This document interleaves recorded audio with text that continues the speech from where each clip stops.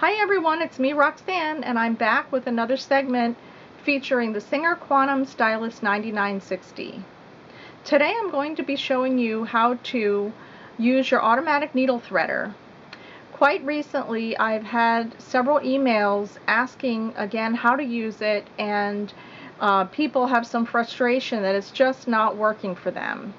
So I'm going to show you how to use the automatic needle threader again.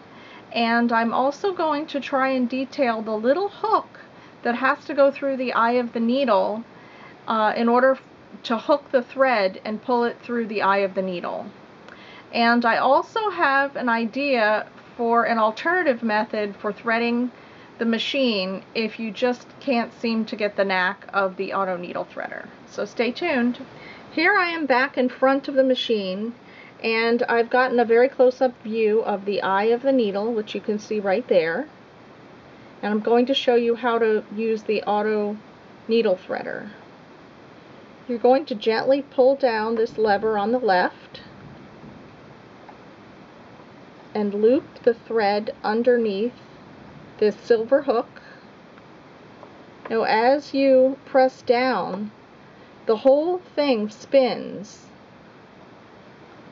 And right between this little fork, you will hook your thread into the little hook that's in between that fork and let go. And the needle will be threaded.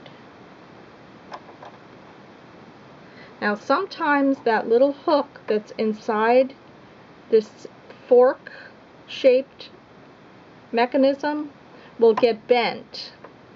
So just gently guide it through the center of the eye of the needle with your finger. I'm going to show you how to do that again.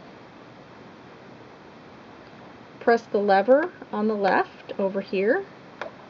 Gently hook underneath this silver hook, which is the mechanism. And as you press down, you're going to hook the thread right between that fork and then let go. And your needle will be threaded. Now for those of you that still can't get the knack of using the auto needle threader, I have an alternative for you. Several years ago I purchased this Dritz Serger needle threader. And I actually purchased this to help thread a couple of tricky areas in my little Morita cover stitch machine. And this is the needle threader. It has a long, sturdy handle. And one of the nice things about it is not only that it has this long area to get into tricky spots, but the loop is very curved.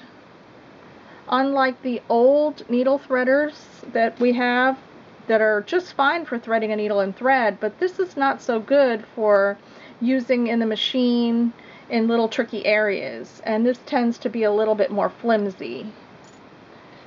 This loop is a little sturdier, and I found as an alternative method that this little threader really worked great. So now I'm going to show you how to thread the 9960 using this tool. Here I am back in front of the machine again, and right in front of the needle, which you can see, and I'm going to show you how to use this needle threader that I have found works very well, and it can be an alternative method for you if you're frustrated with the needle threader or you just can't get the knack of it. So just align your left finger up against the needle. Don't push on it, just rest it there, and easily guide the loop right through the needle. It's really very easy with this long handle. It's so easy to maneuver it right through.